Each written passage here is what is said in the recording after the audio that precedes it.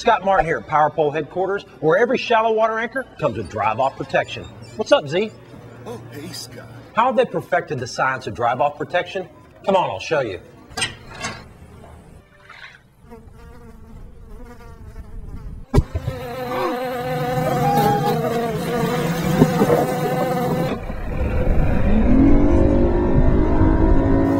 Power Pole, where drive-off protection comes standard, because it's easy to forget stuff when the fishing's good.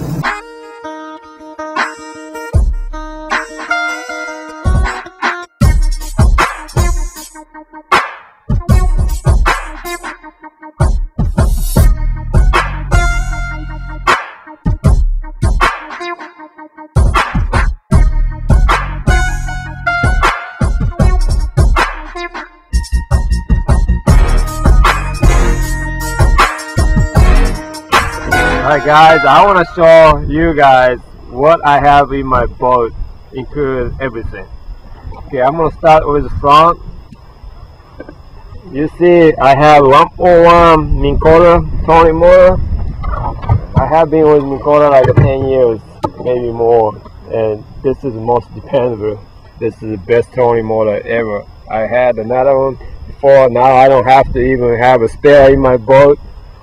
This is I have so much confidence on my trolling motor.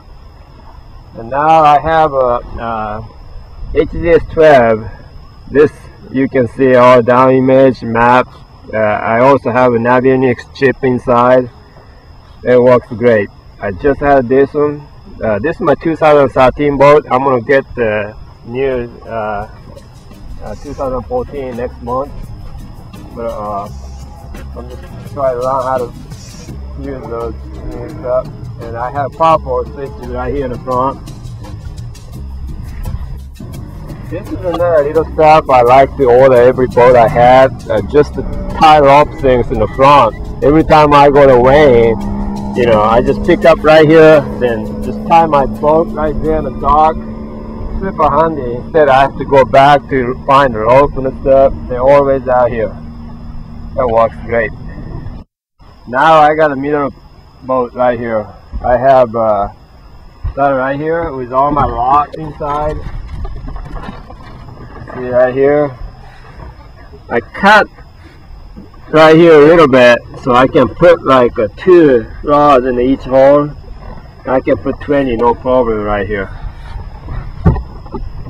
And right here, I do not like to put rod right here in the middle, so I have all the crows right here, and I have all my tackle boxes, and I have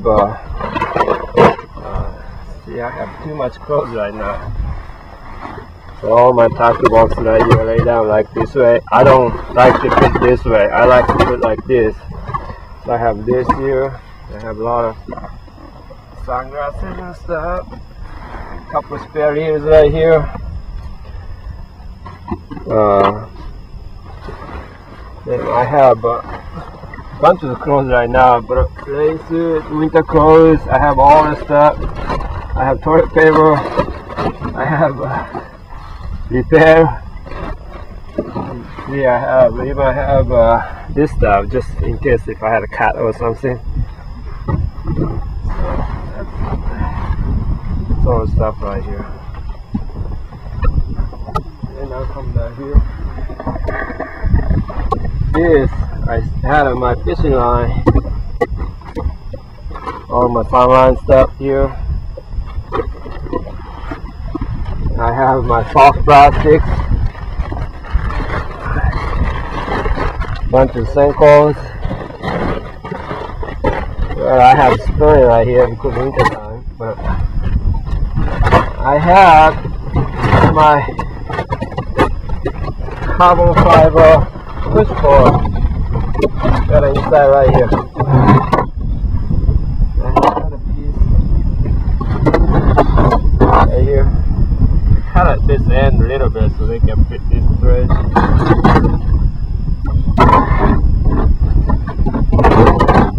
This is big. And when I go to St. John's River for the spinning fish, I just stick this on the ground.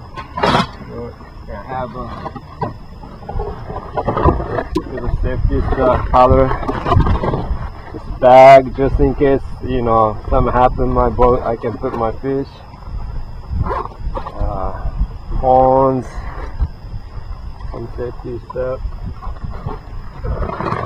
Towing rope right here. So just in case if I stuck somewhere in a mud ball or sand ball, somebody hopefully pull me out. Stuff like that. I don't have too much tackle. Because right here, this is all I have. This is all my tackle. I don't put any tackle back there. And of course, I have my cooler right here.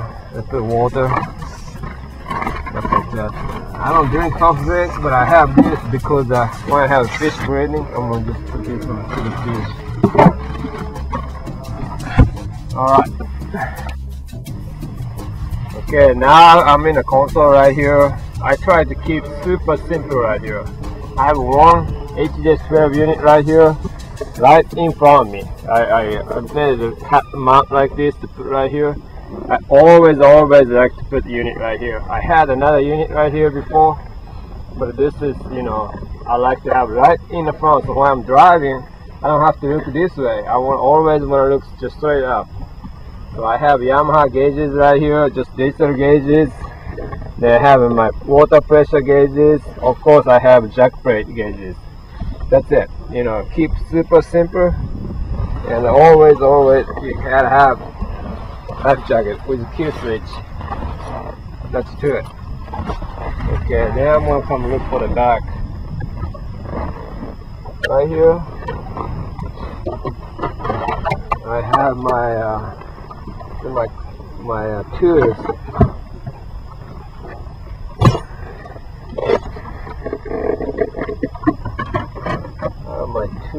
I have my spare prop for my towing motor. This is another tool for my spare spark plug. All kind of like nut and bolt and stuff, just in case something happens. I just have all this stuff, all the years with me. When I use up my boat, new boat every year, then I keep some of the, you know, key nuts and bolts and stuff, just in case something happens on the water. So I keep all this stuff in my boat. This is my transom table as well. And other side right here. Well, this is live, of course. I don't have any fish right now. But I had an oxygenator too.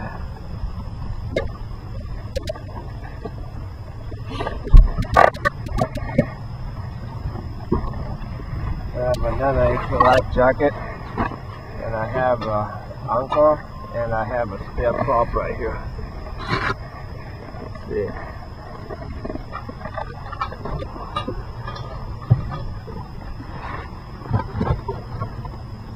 And I keep the ring free for the Yamaha. Every time you fill up gas, I put this in.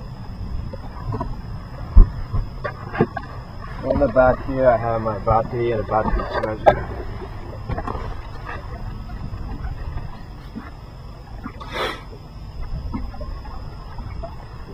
Now, of course, in the back here, I have a hydraulic jack plate and a 2 power pole braid, and, you know, most important, the Yamaha SHO 250 engine.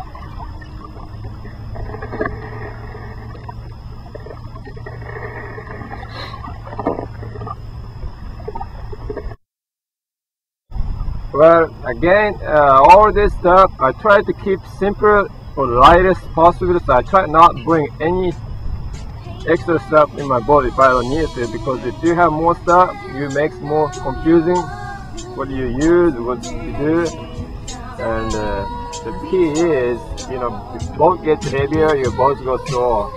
So this is my Ranger D520, and I try to have everything simple, and thanks for watching.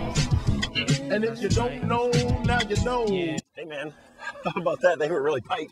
Not bad. What was that? You see that? See what? Creek, did you forget to turn the hydro wave off again? Oh, it looks like I did. Don't worry, I got it. Thanks, bud. Creek. Sorry, guys. He never remembers. Give it up, Crete. What are you doing, dude? They're keepers.